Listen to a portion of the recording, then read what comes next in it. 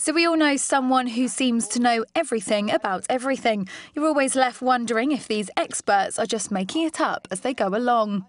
Well, these Dutch YouTube pranksters from Life Hunters TV made it their mission to catch these experts out. They managed to trick more than a dozen art lovers into thinking that a cheap print from IKEA was a valuable work of modern art. Ja, dat is het knappe ook van Ike. Die heeft heel erg oog voor detail. Dit is een verbeelding van zijn chaos in zijn geest. The team placed the cheap canvas on display in the Museum for Modern Art in Arnhem and asked the art lovers for an appraisal.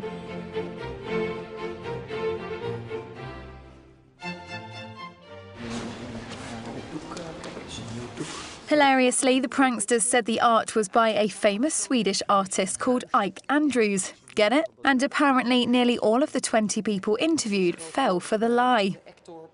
They had talk of modernity, symbolism, emotion, the usual talk. Modern, de shocking. Vooral een heel erg mooie geest van een kunstenaar die zijn emotie, ik wil dat het duidelijk gaat om het symbolisme erachter. Zo'n aardolie-ding doet het me aan denken, zo'n jaarknikkerachtig iets. Als je dit voor 2,5 miljoen zou kunnen kopen, zou ik het doen. Als het meer is, dan When the team revealed their IKEA hoax, a majority of the art lovers saw the funny side, but not all were pleased about being duped.